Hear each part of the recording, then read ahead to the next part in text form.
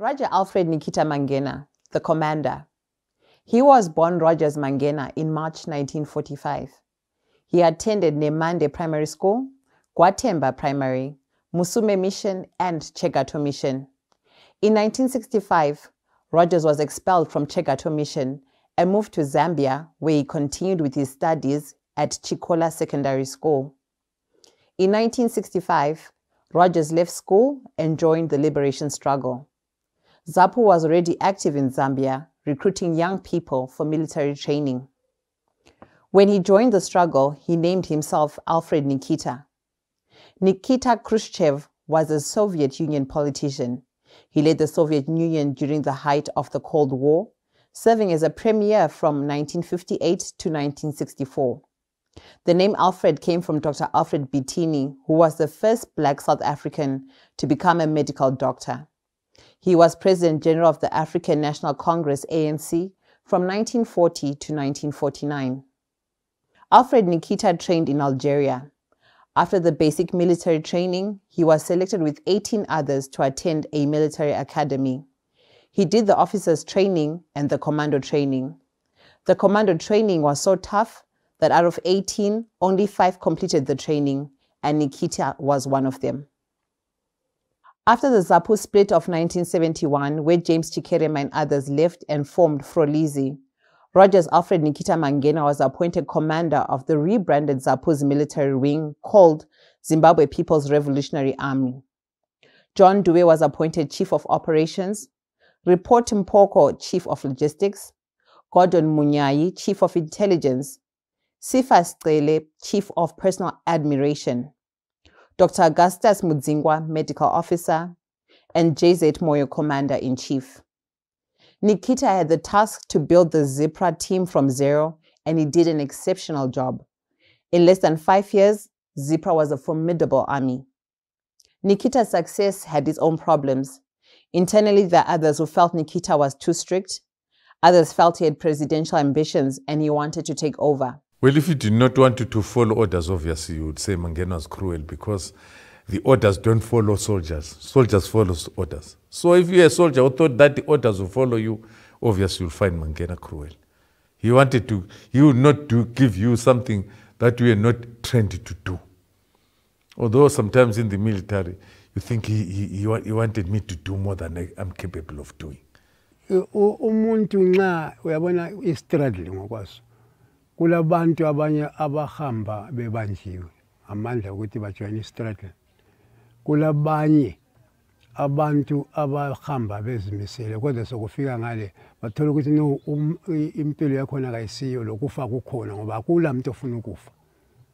So nxa ungazimiselanga kulezo zinto umuntu othi chapha uthi yathengisa ngoba yena uyasala maybe babefuna ukuchapha la but kuyinto engasoziyenza iyona le into ukuthi Mangena uyathengisa. And there's nobody who can give you proof ukuthi Mangena wabathi uyathengisa wayethengisa ngani. Bese kusiba labona uMangena wayelomumu. Hayi umumu okwenzani. Nxa umuntu ekutrainer ekutotoza umumu ozahlangana lawo wena ngozathwala nzima ngoba yena yabe ngekho. Yeah, the death of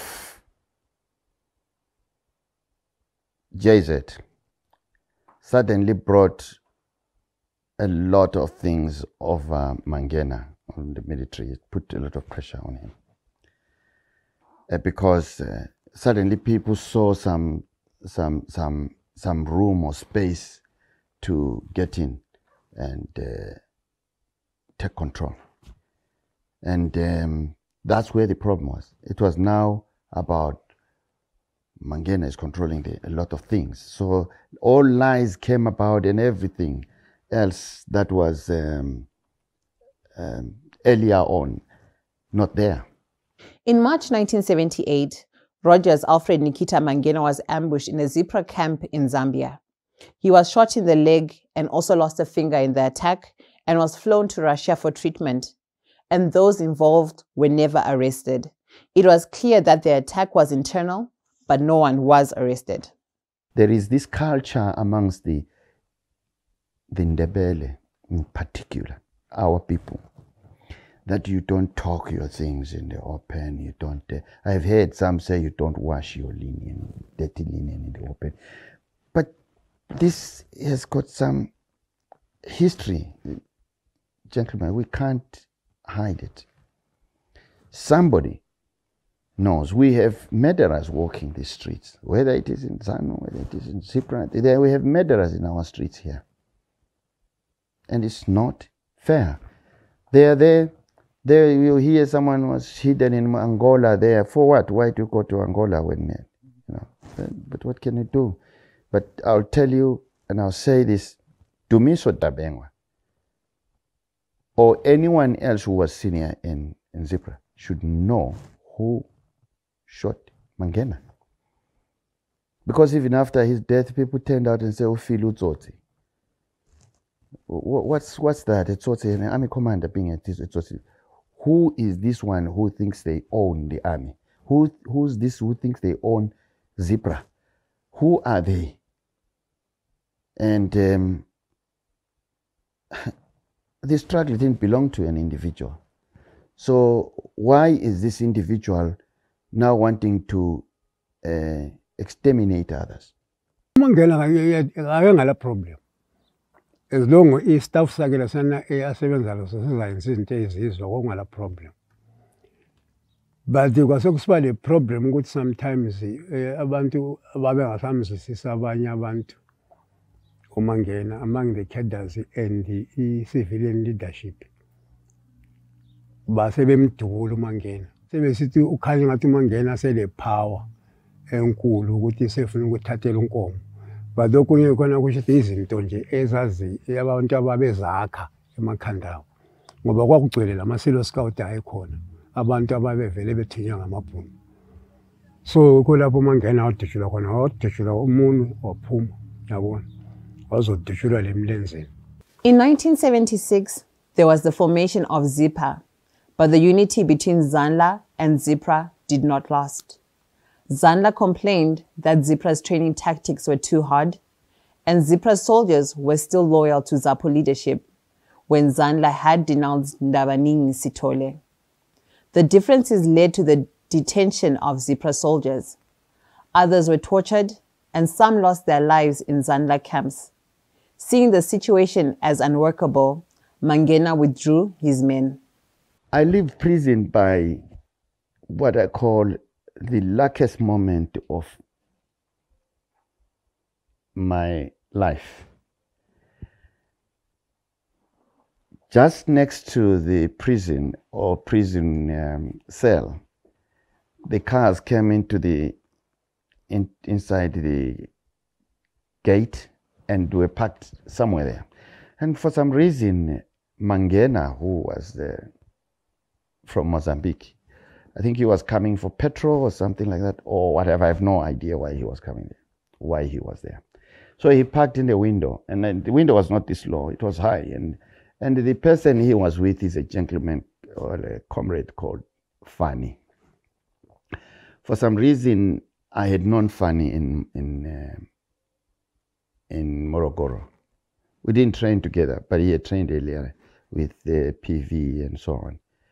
And then he decided to peep because there was a light was on. So he decided just to peep what was inside there. And he was surprised to find me and Sipho. They had trained together with Sipho. I think they knew each other. And they just shouted, Sipho, what are you doing there? Sipho, what are you doing there? Papa, what are you doing there? And we just stood up and naked. Mangena was mad, completely mad. He literally went mad. He went inside the car, took the gun and took the guards in. He was literally manhandling them. He said, why are these people here? The guards couldn't explain. There was no duty officer. The keys were not there. Everybody was running and running around. It was unbelievable. And finally they opened for us. But me, I didn't have clothes, didn't have anything. At least Molly and Sipho had brought in their kids. So the moment we were released the following morning, they wore their clothes. I didn't have anything. So Commander Mangena took me to, well, I had to wear some trousers, I was oversized, and it was literally falling, and I was small at that time. And then we went to town, and he bought me some clothes, and I wore them right there in the shop. First of all, who selling to who? Because when we were in Mozambique, the president of Mozambique addressed us under ZPRA, Zanla and ZPRA. And there was a talk of, I was there, attended the meeting, that you people who are fighting should choose leaders among yourselves and continue the struggle. And it was said, your leaders here, they seem to be fighting. No, our leaders were under one umbrella of ANC. There was ZAPU, ZANU, Frolizi, and ANC. So it was a coalition of 4 leaders. There was a lot of pulling, and Mangena told the Mozambican authorities that we had not come here. We had not gone to ZPRA to change, elect leaders. We had gone to fight, and the people of Zimbabwe are the only people who have a right to choose their own leaders. So I don't see. And when he got injured, well, we had a problem of infiltration. I think towards as the war continued, Smith realized he was not going to win the war, but he would like to that the movements, liberation movement, win after they've been weakened, and then that they're not so much of a political threat to the powers of the whites. And when it went in, then they were selling these other stories, and to try and, for instance, on ZPRA in particular, the discipline in ZPRA and the approach, I think, was a headache to the Rhodesian government. And they're trying to drive a wedge between the political leadership and the military leadership. And I think they did that. It was up to the end, to make sure that the leaders feel threatened maybe by the military and the other.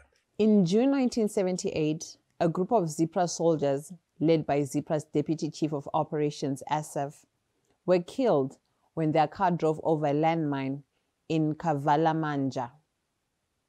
On the 28th of June 1978, Alfred Nikita Mangena left his offices to go and check what happened and also bury those who died. On their way back, his car drove over a landmine and the ZPRA commander was killed. Mangena, when he died, he wanted to physically go and actually drive out the Rhodesians who had infiltrated into Zambia. And that was typical of Mangena. I'm regretting the most is the death of Mangena. The death of Mangena really was a big blow. Mangena, as I said, to me, he was a military genius. He was a military genius. There are things, when I look what happened and say, in my own mind, and say, I think Mangena would have not allowed this. He would have done it this way. He would have said that way. He would have said that. He would have taken decision even against some political decision. He would go and say, no, this one, the army will not do this. Like when we went to Mozambique, things became bad, and Mangena decided that he was pulling all ZPRAs out. Took a decision, and then he went around himself to inform his colleagues that this thing is not working well. I was up there in Tete province, on the other side of the Zambezi, the southern side. No, the northern side of Zambezi. So the word did not reach us that we were supposed to pull out. Most of the people were told, but it couldn't be 100%, but it was a high percentage. And then we also made analysis and realized it's not working, and we went to Zambia. When we arrived, and they asked why did you take so long? I said, but we had not been told. You had deployed us there to. He said, you mean you could not see that it's not working? No, he was not compromising. It was a lucky strike. It was a typical lucky strike. It's a very lucky strike. You see. Moreover, what had happened was, in fact, I would say internal the influence in that they had tried to kill Mangena, the FC. So they had wounded him anyway. So that wound, when he was walking from Bering or Asaf, it became painful. That is what made him decide to go to Imota. Upalabuye. Njongobana uThabiso uchone hamba because uThabiso wachone tutor. In the first place, what had happened there was Asaf had been made sort of like chief of staff operations, like as in commanders operations. Asaf was made operations command. In other words, GSO 1 command. Then Jones was made QSO 1 command. The admin, the Q. The other one will deal with operations. So Mangena Lampana, he was due to go to Russia. A Army Commander's course. As I went to Russia, why have two staff officers? One to deal with AQ and one to deal with the G. So Asaf was supposed to be very conversant about the operations. That's why he had gone to deploy Amasochalan. So when he had gone to deploy Amasochalan, accidentally, Babu have a keeper my mind. I'm going to make him. In the Layonke from Kavanga. But by figure up Empulane. So we figure Empulane, Kulomeklo. Oeta Empulane. That was a telling Empulane. Kwaku vele kwenziweni isamende. See. Kwaku valwe kwakwenziwa isamende emgwaqweni phezu kwamadwala. Kwenziwe ngesamende nje laphana. They took it for granted ukuthi umuntu uzafaka ngaphi imayini khona. Bathi ukuthi amamayini asephelile. Asikade nini izimota siyefika ngaphi emanzini. Kati ababuzanga elangeni. Amakhiwa abakwatula isamende. Bafaka amamayini. Ama-controlled mines. So izimota ziyana zibuya amazili vele wona asebenzisa ipetrol. So izimota ziyana vele without safety. Regular army. Abantu babehlala lamadrum. Wona lawo le petrol. You see. So izimota ziyana zazithwala amadrum epetrol. Then dithengethelwa amamayini. So yona le ayiphambili vele yathi yacha inkunzi yemayini baba mshwa ayi double. Yathi yawa ya cross umgwaqo. Ezinye lezi zibuya zitshayelele. Yabona. Bona beku ambush amakhaya. So they hit them hard. Sebejayiwa abantu laphana. Umangena sebethuma abantu. Hamba nini comrades liyekhangela ngalo ukuthi kwenzakaleni. Umuntu obuyayo lethe nguTshangani uthunye ukuthi akayikhangela. Afike eJoma khona le eJoma. Ahlangane lo muntu ovela kusini osilela phana kusini. Setopha umuntu angasephenduka. Sesiyelusa. After 3 days Mangena wathi no man. Mina mthala uthanda inkambi. La kanye wabe esiyangena. Ndaba. Wabe sihamba yena. Uthe efika yena wafika wathi izimota zimela. Zami izimota kwayenza ibhesi. Wasengena ke yena ngenyawo bahamba ngenyawo. So yena wayesithi angabona umuntu olimele maybe o serious. Abiza imota. Uthabisa abuye ngeganga eseceleni kwendlela. Azothatha umuntu walambusela. Njalo. So imoto yathi ni ithutha imini yonke. Ithutha ama casualties. Wafika kubo Asaf. Teze befile kubo Asaf. bafika ke balahla WhatsApp agebha amagodi sibili babangcwaba tese beqedile ukungcwaba WhatsApp lapha babuyele emuva bathe sebehamba ke besendleleni wathi unyawo lamzela ubuhlungu. It was now sort of umuntu wonke njengoba uThabiso John imini yonke ebuya ubhala la ekabuyi indaba lo bhala so bona sebefike sebesiyafika lapha nalapho okwakuphenduka khona uThabiso befika lapha nokwakuphenduka khona uThabiso imoto yakabhala yiya ephambili so uThabiso sebuya futhi ukuthi azothwala so ubhala so kufanele into enzeni abuyele emuva futhi avuleleni le imoto ukubuyela emuva khona omangena babevele sebegadile ndiwo angena babevele sebegadile imayini yami chaya ngabe irifesele imayini yachaya imayini ngeviri langemuva.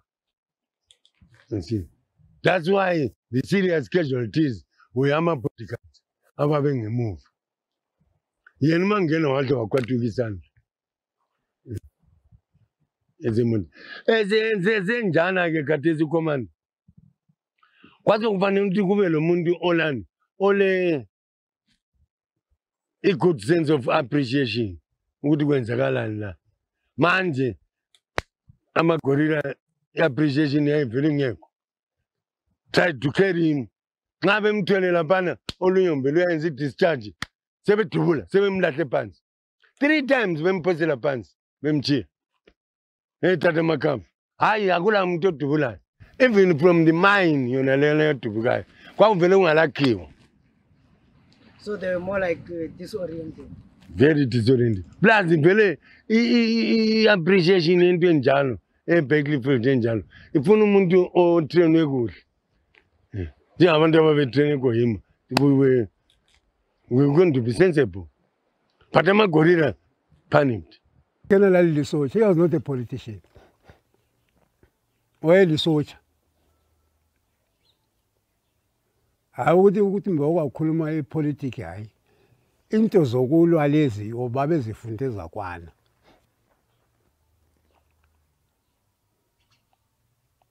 Babezifunde zakwana angisoze ngitsho ukuthi wayezathini. But ngingazi abanye bayacabangela ukuthi Mangena lana wayekhona yonke into lana kayenzakali inxe abantu lana kudala abanye sebafa abasekule civil war or anything I don't know but nxa ukuthi yena wayethanda imali lami angikwazi lokho bamnika imali abantu bonke badonswe izimali. Personally, I don't think there's enough as a person I can do to honor Mangena. For instance, I gave one of my sons the name Nikita in order to keep that memory going. How do you do enough to honor a person who sacrificed his life? How to do that? I don't know.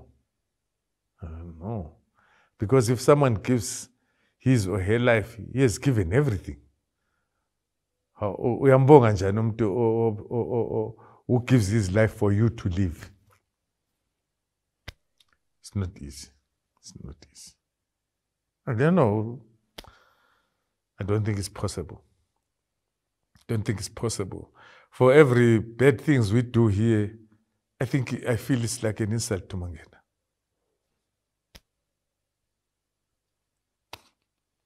Rogers Alfred Nikita Mangena died at the age of 33. His legacy lives on.